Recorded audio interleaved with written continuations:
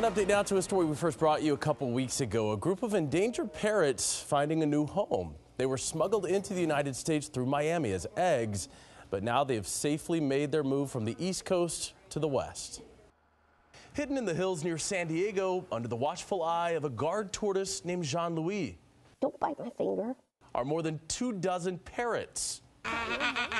Most are critically endangered yellow-naped Amazons from Central America. Maybe 4,000 of these birds left in the wild at best.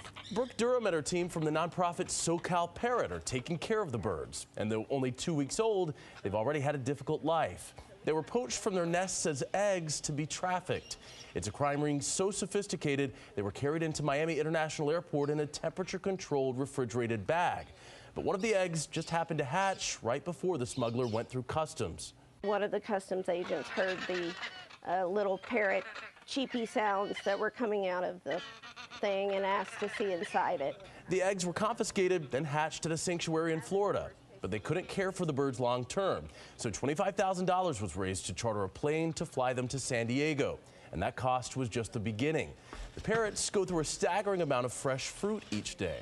$700-800 a week, I would say, at least. Not to mention the physical cost. The volunteers' hands and arms are all covered in scratches from the parrots' tiny toenails as they were hand-fed to bring up their strength. For Durham and her team, it's all worth it because they hope that in a few years, this flock could be the first ever rescued from smugglers to be returned to their native homes. But even if it never happens, Durham knows most smuggled birds aren't as lucky as these. They're not living out a great life as a pet. They're wild animals that are dying. As for the smuggler, he pled guilty to bringing the birds into the United States. He faces up to 20 years in prison when he's sentenced in August. You're watching Today in Florida. We'll be right back.